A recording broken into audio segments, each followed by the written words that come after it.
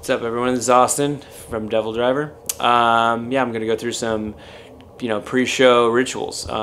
Just gonna go through a couple of the guys.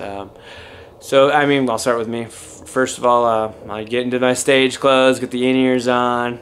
I gotta rock a bandana over the in-ears, so I put that in. I got this little practice kit, like electronic kit, and I usually start playing about an hour before the show just to get all warmed up. That's my personal ritual. Nothing much more than that, than just getting limber and getting pumped.